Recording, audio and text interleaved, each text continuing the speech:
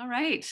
Well, welcome everybody to the natural world. We're here for a Momentum artist presentation with Kim Trowbridge. My name is Kristin Tollefson and I am the education director at the Bainbridge Island Museum of Art, and I'm delighted that you're here on this beautiful spring afternoon.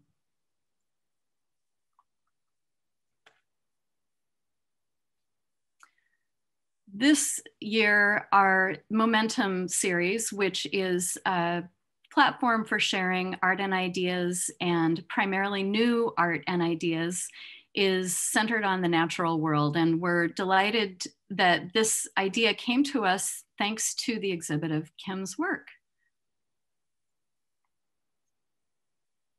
I'd like to start this program with a land acknowledgement and just call to attention that the land on which we all are is Indigenous land.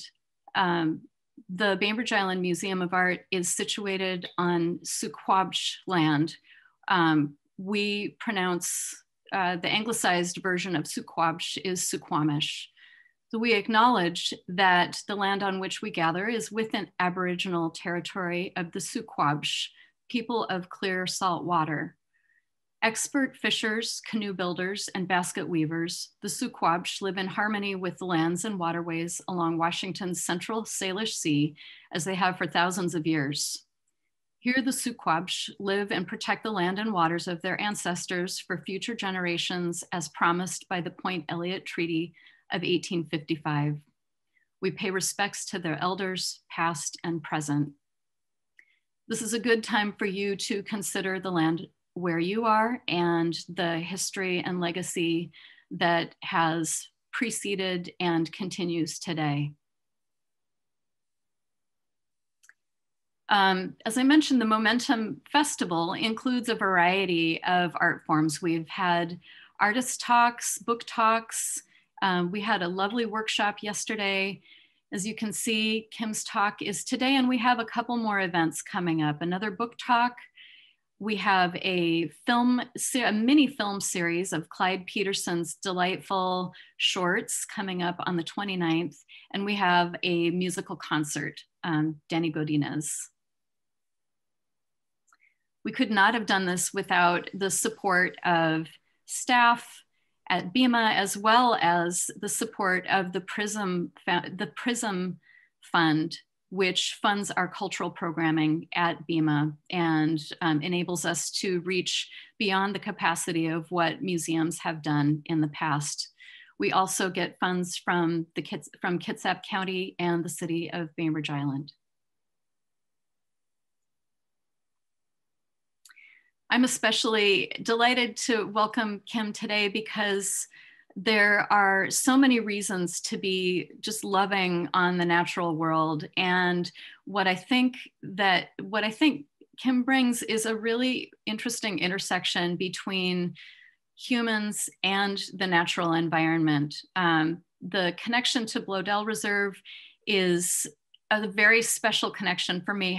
I grew up nearby, and I understand the really stark contrast between what happens on that campus and what happens in the woods and mountains that I spent a lot of my time growing up. It's a very close relationship and also very divergent. And I think that Kim does a really lovely job of captivating us with things that we respond to and drawing us in to questions about our own relationships to being viewers and participants in the environment around us. I know that you came to hear her talk, and without any further delay, I'd like to welcome Kimberly Trowbridge. Oh, and I'm sorry, one more thing before Kim starts. You'll notice that there is a Q&A button down at the bottom of your screen. I will be monitoring questions and answers during Kim's talk. We will have time for a Q&A afterward. And the chat is only designed to communicate with the panelists. So you are welcome to communicate with us directly there, but please post your questions and we'll consider those at the end. Thank you so much, Kristin, for that intro. And huge thank you to both BIMA and Bloedel for the continued generosity and support for my artistic vision and dream that I've been working on for now 3 years, amazingly. I'm going to hop right into sharing my screen with you so we can see some images of my project. So as you know, my show here at Bainbridge Island Museum of Art is entitled Into the Garden. And I love this title, and it was with me for a long time in my thoughts because I love the into part. That kind of action or that verb of going from one space and into another space. And so it's that kind of dissolving of the self that happens when moving into the garden. This project started 3 years ago, almost exactly, in May of 2018. It was my first time being a creative resident at Bloedel Reserve, this amazing program where artists, composers, thinkers, writers get to come and live at the gardens for a 3-week period. And I got so in touch with and connected and just really fell in love with the gardens and felt real potential for my own poetic narratives to really blossom in that space that I begged and begged to be able to come back. And what ended up happening is we developed a program, a creative fellowship, so that I could return for multiple visits over a 2-year period. And so this whole project really comes out of my firsthand dialogue with some specific, what I call theaters at Bloedel Reserve. And so here I am actually more recently really embedded in one of my very favorite gardens, the Camellia Trails. This gives you a really good vision of just the richness of the Pacific Northwest colors, the palette that I respond to so much.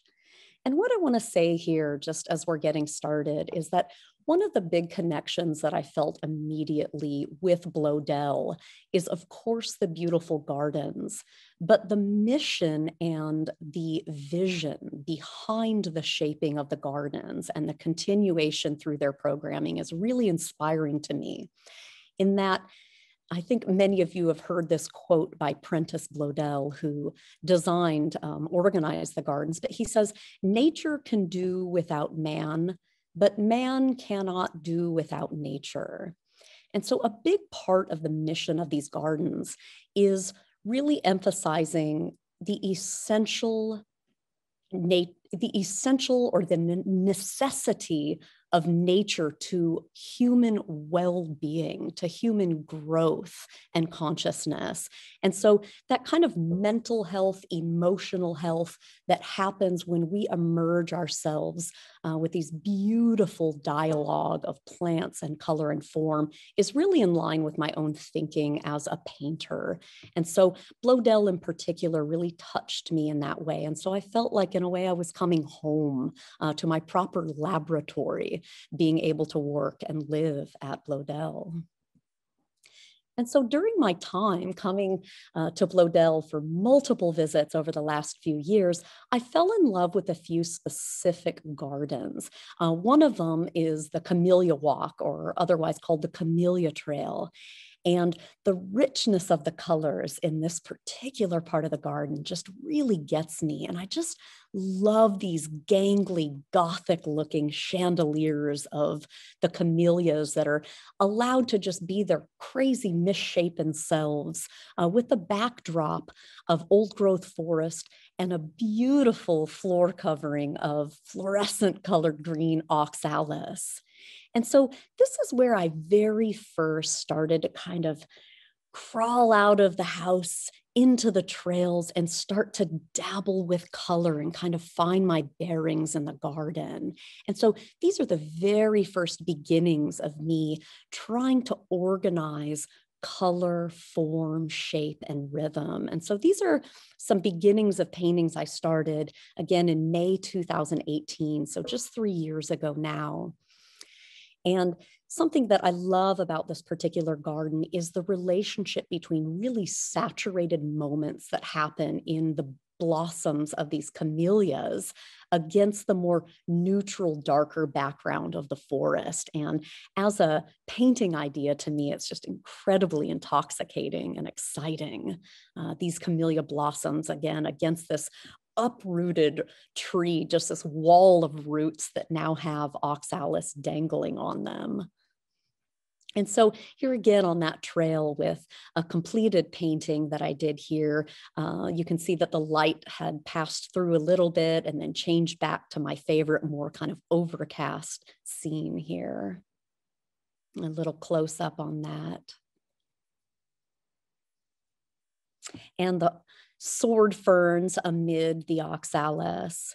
And something you'll notice here with these plein air works on the field, I don't think anyone would accuse me of being a realist painter. So what I'm really after is not a photographic or a realist rendition of what I'm looking at, but rather to create a dialogue with my paint, a dialogue between me and nature, my body sentiently responding to rhythm, to color relationships, to shape. And so I'm really after a kind of sensation that ultimately I like to be surprised by. And this is a view of one of my plein air palette boxes. And I really like to think of my palette as a keyboard of colored notes.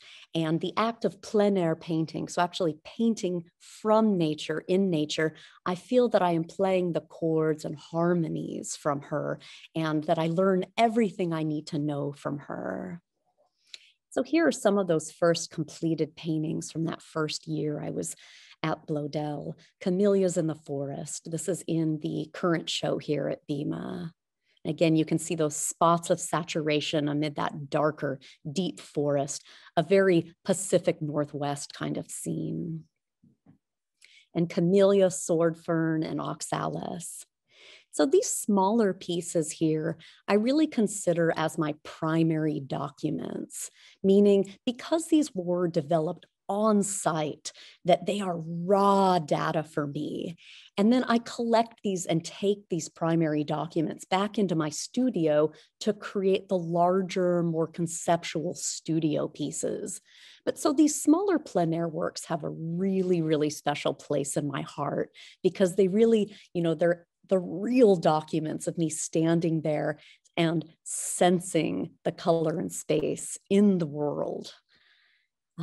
This is a studio piece done at Bloedel, so kind of a conglomeration of different memories of those primary documents combined into a slightly larger painting. And then back in Seattle in the studio, using some photographic references for the specificity of this piece, really going in after the particularity of petal and leaf shape of the scene that has captivated me for so long. And then a more recent piece of that same motif, this Camellias in the Forest, is also on view here in the current show. When we enter the garden, we enter an erotics of perception. Our consciousness vibrates and mingles, moving into and among the other forms of the earth. The rhythm of the ferns is our rhythm, our pulse. That's something that I love so much about being in nature, and that I felt so strongly on this Camellia Trail.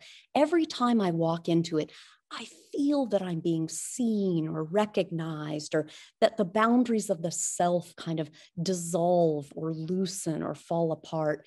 And in particular, the rhythm of the ferns. I love that the way that looking at the ferns makes my body tingle. And so something I like to do out on the field, in addition to taking color notes in the form of paintings, is to do some simple just ink on paper sketches to really start to get to know that rhythmic form. Or sometimes I'll zoom out a little bit and sketch just the way the light or volumes exist in a larger space, a kind of theatrical scene, very abstractly, almost like walking into the room with the lights off and your eyes start to adjust and start to see some of those forms unfold in front of you. This was a painting that I started there also in the Camellia Walk, and you can see the beginning of the painting there on the left. And a really important transition that happened to me this very first visit was that with that same painting here, again, I'll go back the colored version, going back the next day to the same site, I found myself painting over those saturated colored shapes with shapes of black, gray, and white. And I was confused by why I was doing that. But one of my little gifts I give myself is to go with it, to allow my body to kind of make decisions on the painting. And I really found that that thirst or that hunger for going more tonal or approaching it more as value-based painting was a desire and a search to be more tactile, to understand the forms a little bit more, whereas color can be kind of ephemeral or almost fickle in a way. I wanted to really get down to the bones and the roots of what exactly I was seeing and sensing. And so this flipping back and forth between color and tone has been a really important part of this entire body of work. And this is the very first painting where that conversation started to happen. And so this piece has a really special place in my heart. And so I often will also do some video work while I am working on different projects as a different way of sensing and being part of a narrative. It's also often a way for me to place my own body inside of the work in a literal way, so that then I can create more poetic, figurative allegories based on the human condition using this data. And so taking those film stills or or screenshots from that video work that I did and doing a lot of printouts of that, cutting it up, deconstructing it, collaging it back together back in the studio, started to create these kind of rhythms or sequences of figures, dividing those up almost like a time sequence or a musical score to create the sense of kind of moving through time into the garden. And pretty early on with my creative fellowship at Bloedel, we began speaking with and in partnership with BIMA.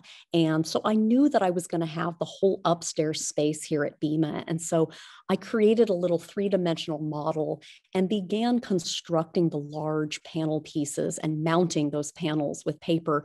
So I created all of the paintings in the show specifically for this space and how I wanted the work to create a certain tempo and have a certain scale with walking through the space. And so with that collage data from these figures moving through the garden, I began these large frieze-like paintings in the studio, which eventually become my Camellia Walk panels. And then I went away to teach for a portion of the summer in Mount Gretna, Pennsylvania. And I had these paintings in the studio going on in process, and I missed them. I wanted to be with them. And so I ended up doing these two small oil on paper pieces so that I could kind of carry the momentum with me. I could kind of carry the rhythm and ideas. And so I ended up making these paintings there while I was away from the paintings as a kind of love poem or love song in a way, so that I could continue living with them. So another theater, in addition to the Camellia Walk, that I have an enormous love for is the Moss Garden. And anyone who's been at Bloedel, I think probably feels the same. This is just a very unique and special place to spend time. What we have here is this ground of mustardy yellow colored moss. We have these gorgeous old growth cedar trees that are shaped very figuratively and gesturally. We have these soft, beautiful boughs of the hemlock tree coming down. And we also have the incredible skunk cabbages that are in bloom right now. So be sure to get to Bloedel soon. I got really interested in these fleshy kind of monsters of the skunk cabbages. And so my very first primary document that I made in the moss garden was a celebration or a kind of portrait of this particular skunk cabbage. And I was so interested in the way the light, when the light touches the leaf from above, we were getting this kind of colder bluish light versus the leaves where the light is passing through are transparently illuminated and create this really wonderful, vibrant, yellow, orangish green. And so that was the color relationship that kind of got me into the painting at first, and then just really fell in love with the fleshy featheriness, almost like a green ostrich roosting on the floor of the moss. This is that complete piece here, skunk cabbage, also in the current show.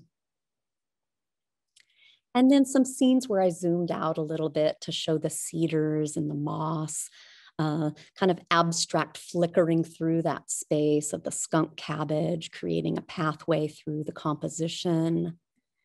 And another one here.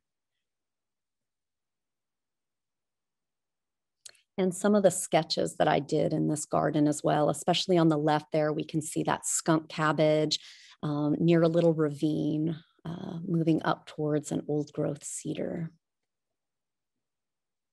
And then another studio painting where, again, just using the memory of working in that space, I find that when I do a plein air painting, that act of standing outside and observing and absorbing in my body, that my body holds a really strong sense of that place, of the color relationships. And so I actually very rarely look at my primary documents when I'm creating my studio pieces. It's more a memory of that color and that rhythm that lives inside of my body that in a way I'm kind of excavating or revealing through the studio process. And so another really important theater for me at Bloedel is, of course, the reflecting pool, this incredible geometric green room that you walk into. It's a very meditative space. It can be actually rather shocking walking into it because it's so different than so many of the other gardens. And so you can approach it through the moss garden or through the camellia walk. And it's so austere and so massive, it kind of catches your breath or takes your breath away. The first time I walked into this space, I remember it very clearly. I walked around the corner and saw this perfect mirror reflection of the universe.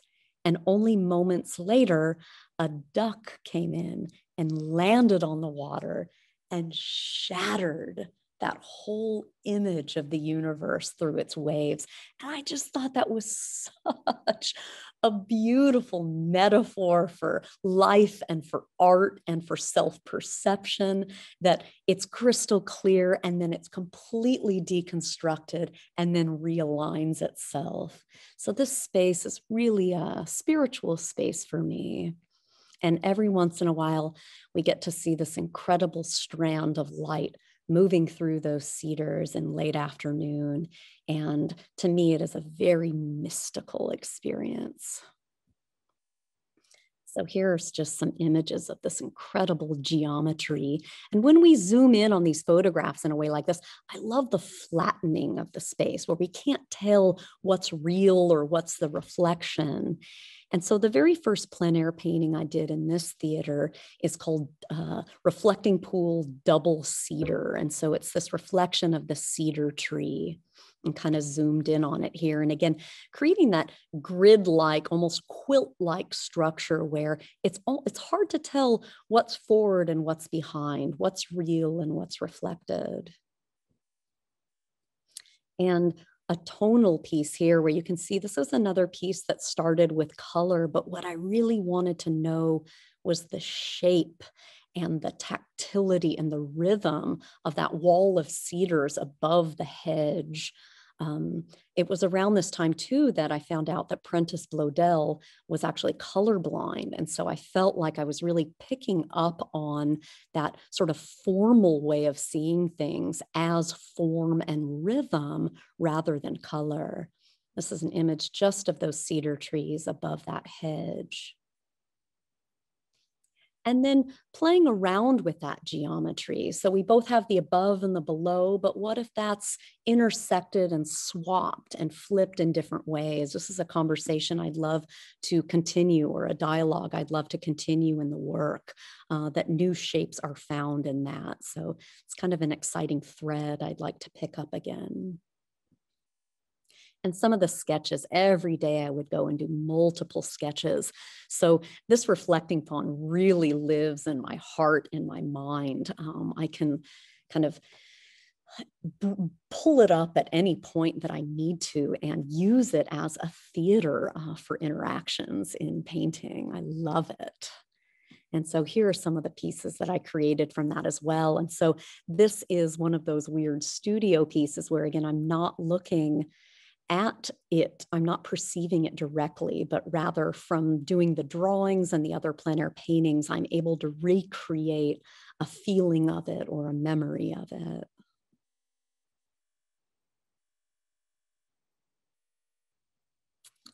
And again, the figure comes in. For me, the figure always comes in, and especially in this context.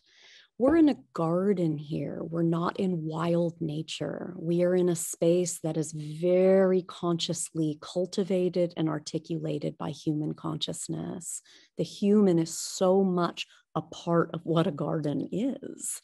And the figure throughout art history is very important to me as this kind of allegorical gesture of humanity. And so I created these figure studies, just trying to imagine what it would look like being reflected. And so these are just invented. I've actually never shown these to anyone. You guys are the first. And this figure began to really become important to me, the figure at the reflecting pond. And this figure started to morph very clearly to me, poetically, into the figure of Persephone. So the goddess that transverses or transgresses both the upper world and the underworld. And I love that idea of the figure that has access to multiple worlds, living kind of on that edge between things. And to me, that's the figure of the artist, the sort of courage to leap into that underworld and to bring knowledge of that to the upper world, or vice versa. What's real, what's invented. The role of the artist to kind of mingle and mix and confuse what is sacred, what is profane. And so also you can see here, not just with the metaphor of Persephone, but also this mixture of the idea of tone, or working with value and color. And so that moment that happened of me switching to tone in the garden became a really fun thing to play with the geometry, within the geometry of the reflecting pond, to be able to flip that. Which world are we in? Which part of seeing? This one's called Kim and Coyote. And then abstracting the figural form even further into these gestures, or what I call runes, kind of a hieroglyphics, or a kind of letters in the alphabet, spelling out a significant meaning that maybe we can't yet understand. And I feel like that with painting, that it's all these colors and shapes and signs moving towards constructing some greater meaning. And I feel that way in nature too. I love looking through sticks and leaves and blades of grass, like they're all clues into the history of who I am and who we are. So these runes reflected pieces are very special to me. They feel like me exposing my kind of inner alphabet. And so this idea of twilight starts to mingle in, no surprise, that idea of living on the edge of night and day, of tone and color. So I really started working with this value-based palette and really trying to see how far I could go into really getting a sense of tactility and depth just with working tonally. And did a whole series of these wonderful Doug fir trees that are on the back deck of the residency where I stay at Bloedel, and just fell in love with these creatures. And working also with this gray, even light is something that I love so much about working in the Pacific Northwest. I feel that it really allows the colors of the plant life and form to kind of glow or radiate outwards without being kind of distracted by a sunny day. And so some of these paintings really, conceptually, they're about that edge of twilight, because actually a lot of these purples here are just tonally black. Like what we read as somewhat purple here, that's just gray and black. And so the paintings themselves started to really mingle tone and value in an interesting way for me. So formally they're twilight, but also literally twilight. I began painting outside through twilight. So starting paintings in the late afternoon and working on them through that twilight hour. And that's when the colors, to me, I think I'm a very crepuscular being. I think I thrive in the hour of twilight, that these colors start to really announce themselves. These are all from that back deck view of the residence.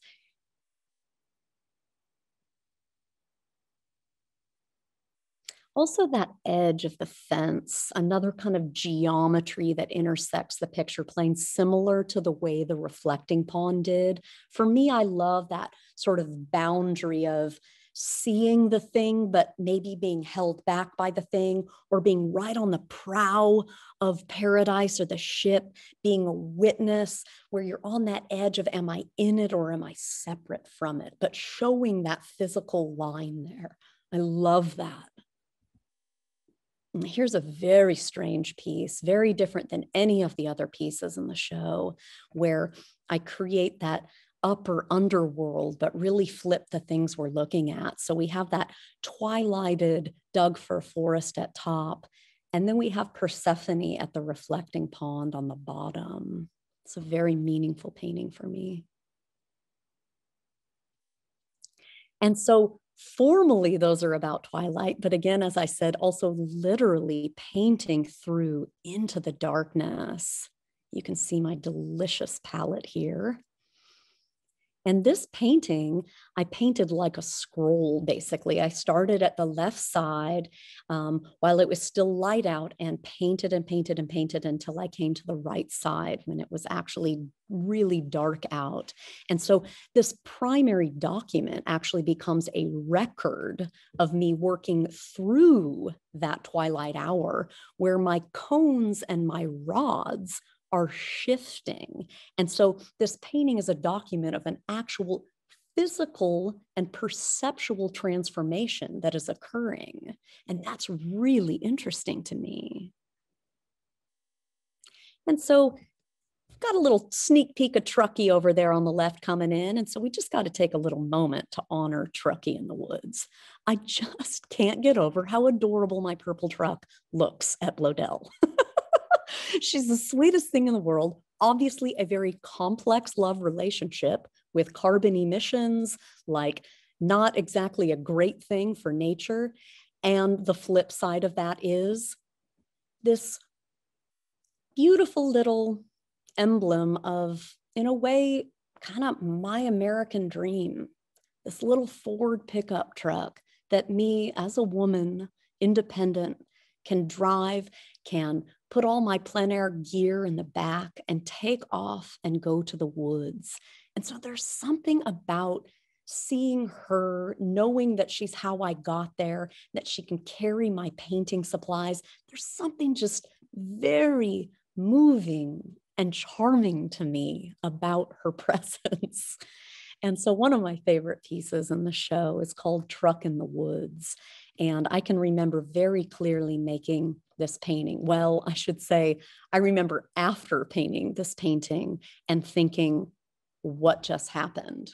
Like, this is a painting I think of as my most psychedelic painting. I think that fall foliage is actually becoming the truck and the truck is becoming it. A lot of trance-like energy in that. But I painted it all in one long shot.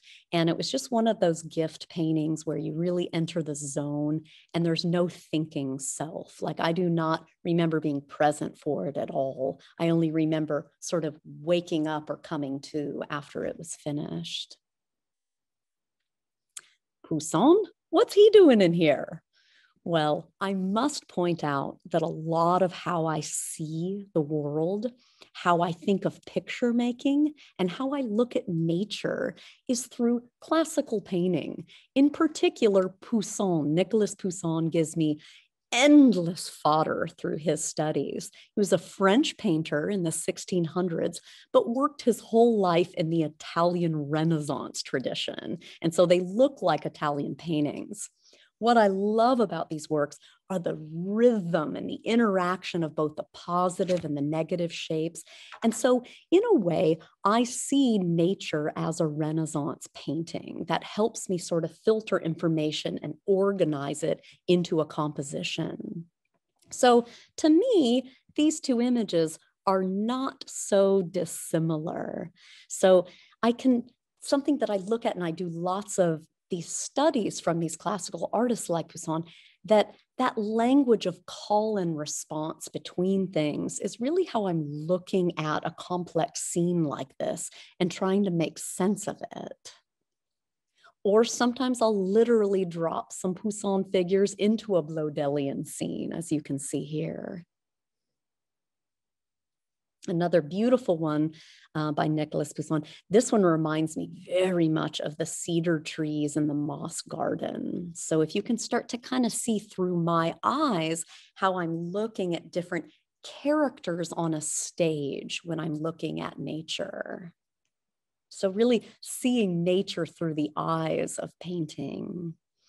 And just so you know exactly what it looks like when I'm walking around Bloedel, this is what I see. I don't know about you, but there are lovers everywhere.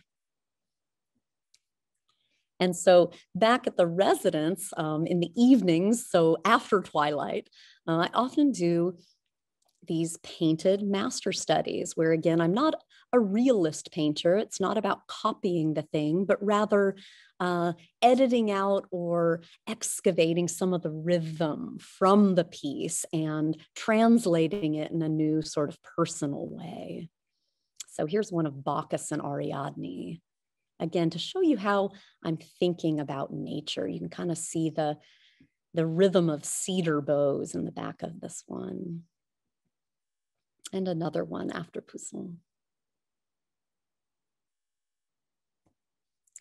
And so another theater, the theater of destruction, that brings in the idea of death and cycles and decay. This is one of my favorite little scenes at Bloedel.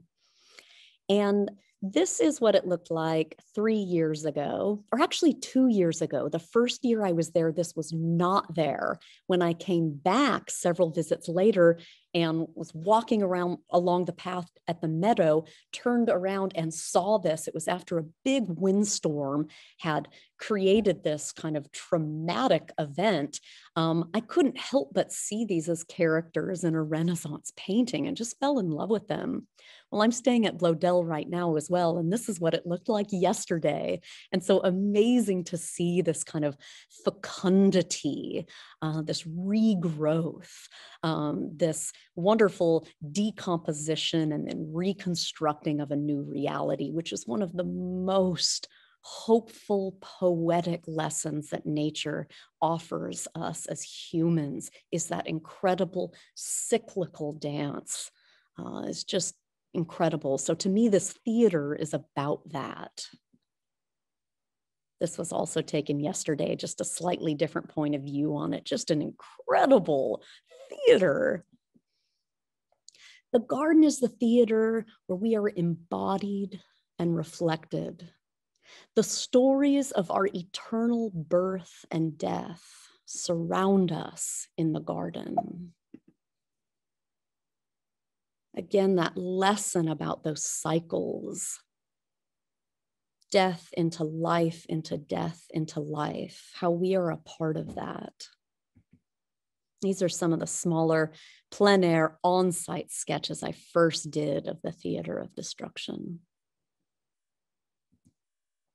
And then a close-up, which is sort of unusual for me, but this I call wand, because all of that destruction, so these trees that have grown, some for hundreds of years, then this windstorm comes in, knocks them over, and strews across the ground thousands of what I think of as magical wands, these now dead sticks that have gestures and forms like those runic figures, letters in an alphabet that we haven't learned to read yet. But these cells in this mass that were part of a life that are now to me these magical, emblematic wands. I felt like that my whole life since I was a little girl. I have felt the potency and magicalness of finding a particular shaped stick in the woods. Which brings us to this idea of Arcadia. Arcadia is synonymous with paradise or Eden. The garden is the stage for the cultivated growth of human consciousness. So in all these biblical and mythological stories about paradise, it's always also the stage upon which we gain consciousness, meaning an awareness of our mortality. A temporality enters. And so paradise and knowledge of our death are mutually bound together. Again, that theater of destruction and then the coming back to life. And so I love thinking of the garden as this theater, necessarily so, where death enters. And so here's a painting by Poussin called Et in Arcadia Ego, which means I am also in Arcadia. It's the voice of death saying I am also in paradise. The home where creative residents get to stay on the Bloedel grounds, it's called the Education Center now, and it was built by the Cutler Anderson architects. And something that's fascinating about this to me, and very Arcadian, if you will, is that the way that it was designed. So Prentice Bloedel had it designed after his wife, Virginia, passed away. And so he was going to have this house to come stay in when they made Bloedel a public park. So he could stay kind of off of the public path, but still come and visit as the park then became public. And what's awesome is the architectural planning for the house is such that the access of the pillars that hold it up and the master bedroom have the same access that line up with here in the middle, a boulder that's in the center of the meadow that then is in line with the headstone that was dedicated to his wife, Virginia, at the head of the reflecting pond. And so the whole structure of the house was built to focus and move the heart's vision to love, but also an acknowledgement of death. And I thought, this is Arcadia. And there is our tombstone, Et in Arcadia Ergo, at the head of the reflecting pond. It's now named for Virginia and Prentice. Are not the best beloved of years around your heart forever? And so back to that reflecting pond piece, you can now notice that there's that headstone there, death in paradise. And this painting I call Sea of Ferns. It started in the Camellia Walk, but really developed more into a scene off that back deck of that home that was built for Prentice. And the back deck, when you're standing on it, feels like the prow of a ship, and it feels like you're sailing through a sea of ferns. And knowing that it's in line with that headstone, the shaft of light and these camellias to me became Virginia, became the beloved, sailing back to her lover. And so the narratives, the poetry of the place of Bloedel have really seeped into the ground soil of my creative vision here. Now I want to read you a poem by Mary Oliver called White Flowers.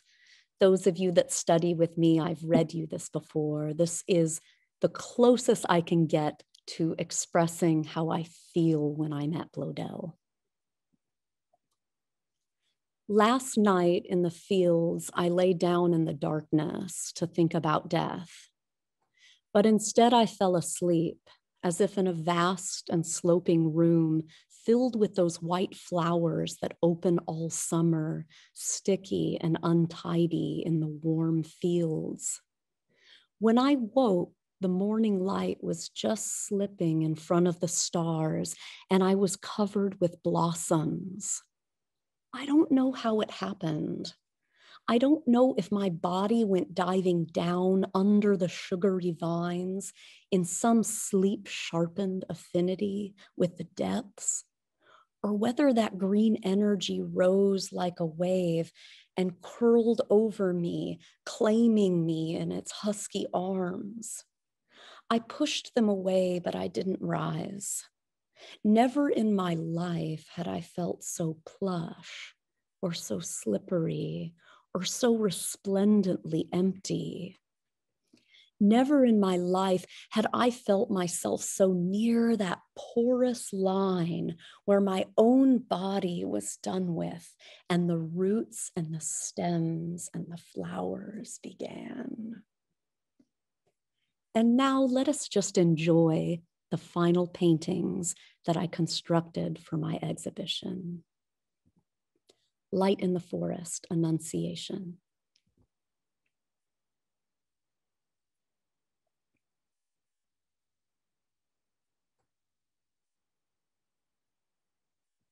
The Camellia Walk panels.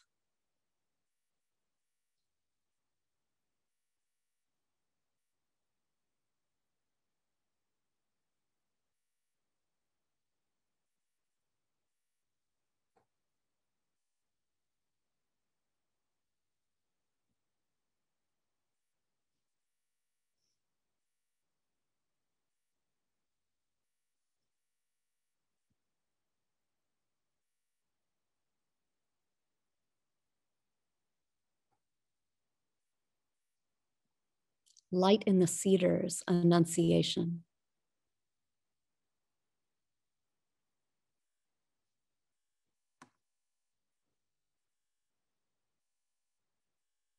Oracle Trees.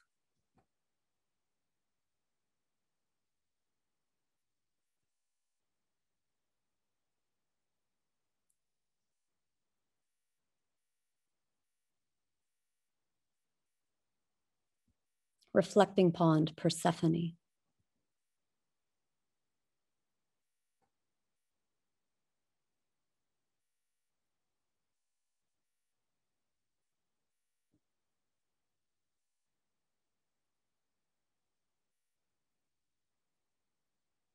Theater of Destruction.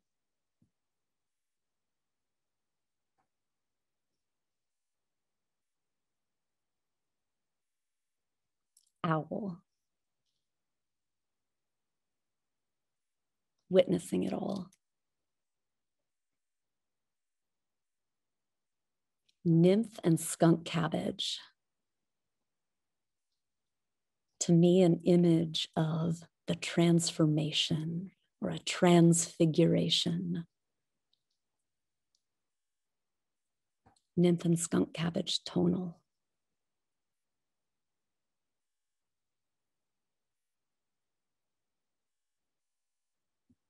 Coyote, coyote. The coyote is another crepuscular creature, like Persephone, living on the edge in many native stories and mythology, the trickster that moves between different worlds, swapping meaning.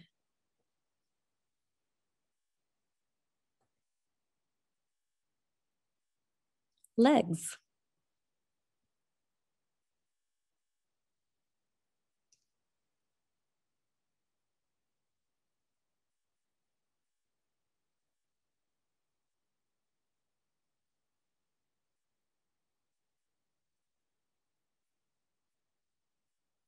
And the exhibition, such a fun part of putting this together was building this little 3D model 2.5 years ago, and then really getting to fill it with small little crayon drawings of the paintings as I was developing them.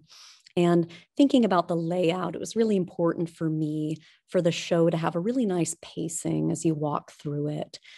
Thinking about walking through a garden, and when you turn a corner, new relationships are built between things.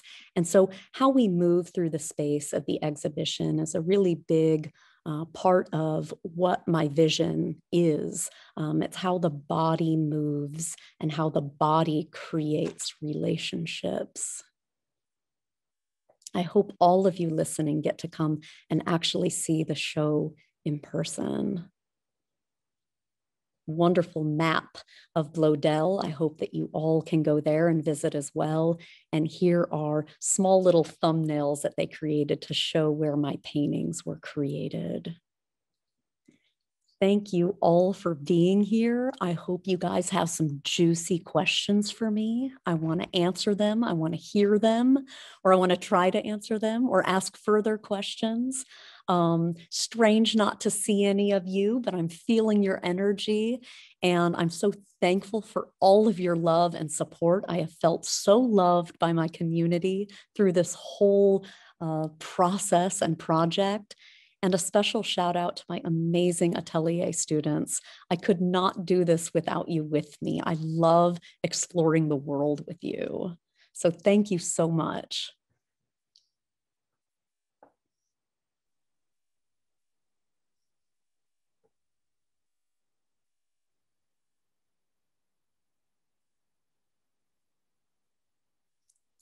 Thank you, Kim.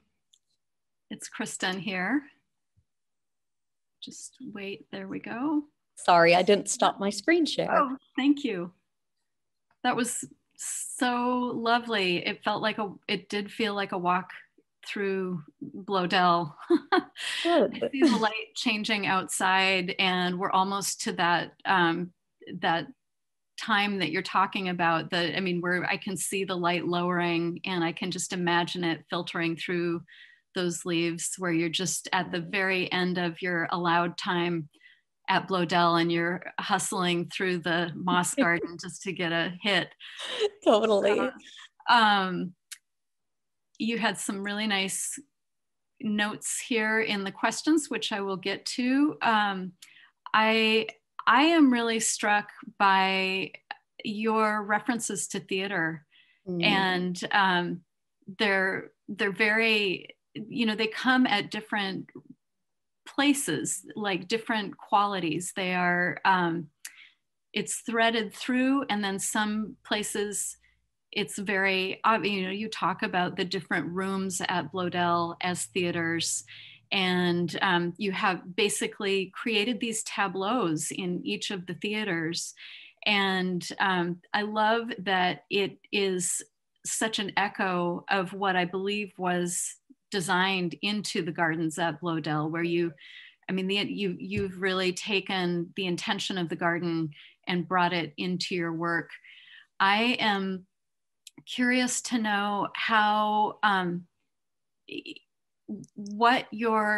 wanted to dig a little deeper into this idea of archetypes and cycles, and just see if there was something that you could add to what you've laid out that talks a little bit about your, like, just as an overarching theme, your relationship to being at Bloedel and the kinds of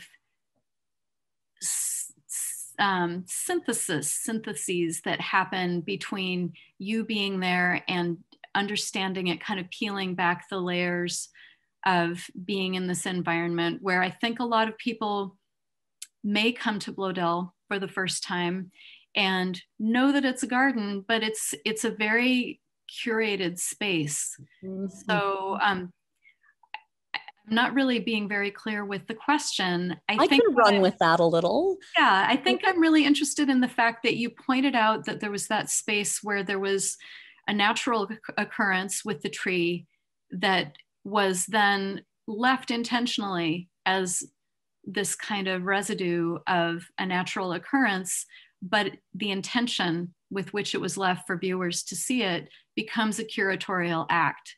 And I'm wondering about if you just want to add anything to that. Yeah, I mean, the first place my mind went with the ideas you're putting out there is, for me, the idea of return. And so one of the special things about my role at Bloedel over these past few years has been the ability to return. So to notice when a natural change has happened, when, like in the camellia walk, for instance, there was the sword fern and the camellias that I spent hours and hours studying and painting. And then I come back and it's completely uplifted and that theater is no longer there.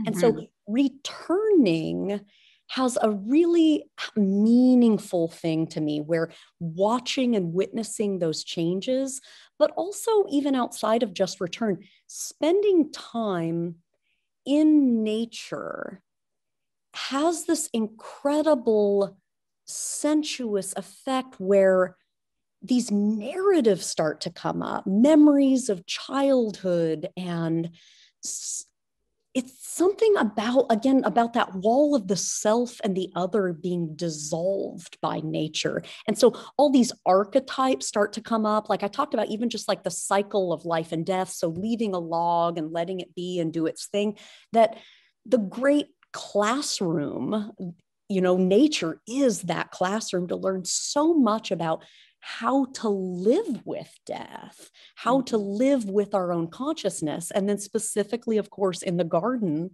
like you're saying, that is a curated decision, right? We're not in the wild forest. We are in a very curated space where that fallen tree has been left in order for us to witness the changes that it's going through. And so it is a consciousness, it's a laboratory. It has a connection with the human where both get to thrive. We get to learn and the log gets to be left alone. So all of its friendly neighbors that it's gotten to know through its root system over hundreds of years are still there. Mm-hmm. Yeah, I think that it makes me think, you know, that the idea of garden terminology, you know, pruning and you plant where you are or thrive where you're planted. I mean, we use a lot of language from the garden in our discussions about human behavior and human connections. And I love that you are taking language from the theater and the lighting. And I loved the idea that you were basically cobbling together a score from these different images. I mean, that you're using this kind of performative, in the best sense of the word, performance-based language to talk about the garden. So I love that, Kristin. I'm interested in vocabularies and language swapping places. And so the language of gardening, to apply that to painting, has been insanely exciting to me, right? Taking a specific plot of land or a canvas and cultivating poetic meaning within those strict boundaries, and meaning that necessarily must be able to change and grow. Like, those are incredible crossovers. Yeah, it's a great place to start. I mean, to start and return to, definitely.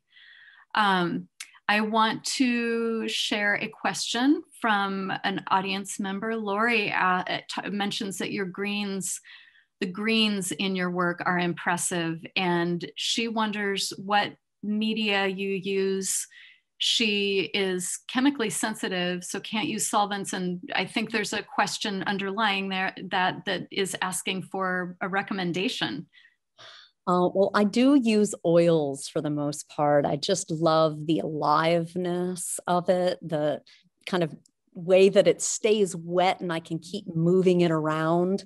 I don't use a lot of solvent. I just use a little bit of odorless mineral spirits and a little bit of oil, but I really try to keep it very simple. But I've also really fallen in love with gouache. Although it dries very fast, you can use a wet palette. So a sponge that stays wet that you put the gouache on, and the gouache has this beautiful flat, matte, velvety finish to it. And so doing plein air with gouache or doing color studies with gouache is just so wonderful. So that's what I recommend to you. If you're at all sensitive to solvents with oil, just forget about it. Move to the gouache. I prefer it to acrylic. I don't like working with the shiny tackiness of polymer as much. What's great about gouache is it's just the colored pigment, and then it's using chalk instead of polymer as the binder. So a really lovely, I think, method for working. I can attest to that. Gouache is, it is, velvety is the word that describes it. When it dries, it has this kind of, it really is, it's so matte and so non-reflective. It's so wonderful. Saturated. And you can water it down. You can make it more. Yeah, so you have options between like transparent versus opaque, which is really nice. Yeah. You had also another question about what the thin white lines are that are intersecting some of the images. Yeah, I get that question a lot. And in fact, I've heard from the docents here at the museum that is the most asked question in the show. And it's a great question. There are different ways I can kind of approach that question. One, I'd say in the camellia walk panels, for instance, if you'll recall in some of the images I showed, those collages where I'm sort of piecing it together, the gridded lines become a kind of tempo or rhythm, like a music score. And so it's showing movement through time.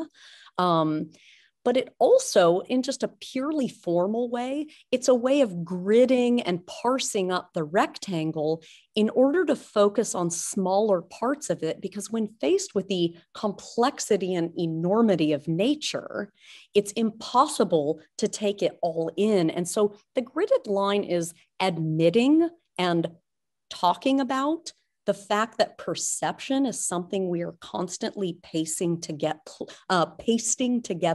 that never really quite adds up. And then the grid becomes to mean something a little bit different in a piece like Light in the Cedars. That grid becomes more about the revelation of sacred geometry, that when we are moved by nature, we are moved by our interconnectedness with it, that we are not separate from it, and that our cells are the same cells, like that me and the camellia and the fern were all part of a kind of secret, sacred growth pattern that has a geometry to it. And so the grid has a lot of wonderful meanings to me. It also has the sort of Cézannian idea of allowing the process to be revealed. Like, I'm not interested in cleaning up my paintings. Like, I want them to reveal the process of their own making. And so when I'm making these paintings, each time I come back into the studio, I'm reiterating that grid. It's a way for me to come back into the painting and reestablish the surface. And so sometimes that gets all covered up and sometimes it doesn't. Sometimes the painting comes to fruition and completion with those lines there as part of its structural and visual integrity. Yeah, that is acknowledging that it's in there, regardless of whether it's visible, is really right. Yeah, and all of the paintings in the show are rigorously geometric and composed. Like, I love that stuff. Well, you have a question that I'm going to combine with a question of my own about just acknowledging the beautiful opportunity that has been offered to you and to Bloedel by that relationship. I know that you've also recently, I think just recently completed a residency at Oxbow, and that you are a longtime and dedicated teacher at Gage. And we were fortunate to have you teach a little guest workshop at BIMA.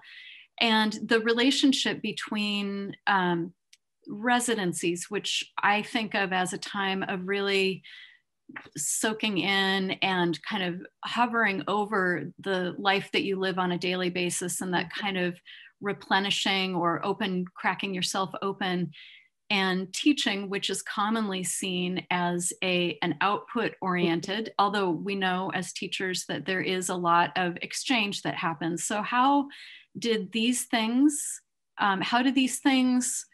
work in your life? And the question actually that was posed, and also, how does the exhibit relate to this? And I know this is probably a really meaty answer. And so I'll just let you know there are a couple more questions after this. So sure. Yeah. Well, first of all, life is all about balance, right? Trying to balance the different parts. And as I've grown more into who I am as a creative person, my balance requires an enormous amount of solitude and recharging my battery. And when I can do it in nature, all the better. And so doing residencies, like I've done them in Spain and Portugal and over in Twist, actually have set up a really great model for me, sort of philosophically even. And I think that it's this way for many artists too, where this designated amount of time, whether it be 2 weeks or a month, is all about me walking into the unknown. My creative self gets full range here. And so even when I'm not doing a residency, I love thinking in the residency way. It has changed the way I think of my own home and my studio and my back garden. Like if I have a weekend free, then I'm on residency. Like I'm on Top Hat Studio residency. And so it's a way of thinking and encouraging total playfulness and exploration. For me, the balance between that very solitary creative act and my most outward facing part of my life, of course, is teaching, is finding that balance where the teaching is part of my creative practice. That's where it's at its best, when I can share some of the questions that I have in my own practice with my students and get them involved, like we're in the laboratory together.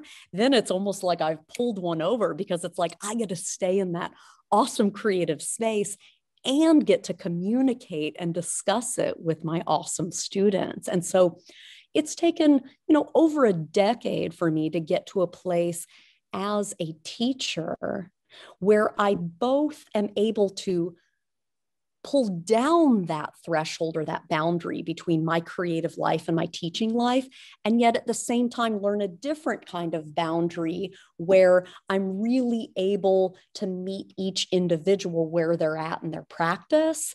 And so it's a constant balance. Mm-hmm. And then with bringing in this project and the show, it has somehow worked out for me. I have to say too, this past year with COVID, and it's allowed for a lot more focus for me. For one thing, my teaching moving online has actually, I'd say 90% of that has been totally positive for me.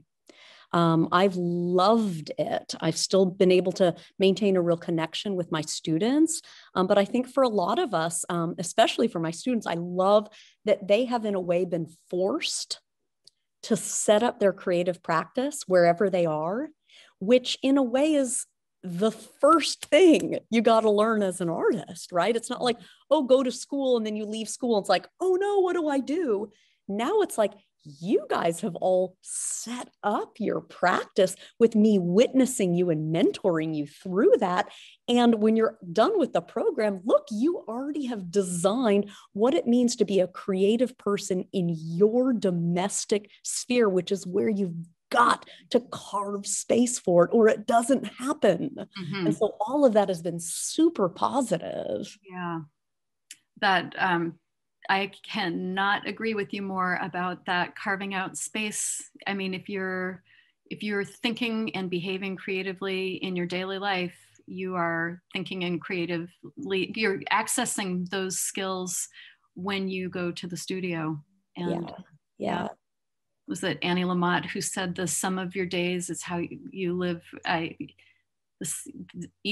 Living each day is the way you live your life, something like that. Mm-hmm. Poorly paraphrased. Mm-hmm. So we have a question about being at the reflection pond, and combining that with another question about being at Bloedel again. That kind of relationship, that how do you see sustaining this relationship, both in communicating with your subject matter and continuing your work in relation to Bloedel? That's an interesting question.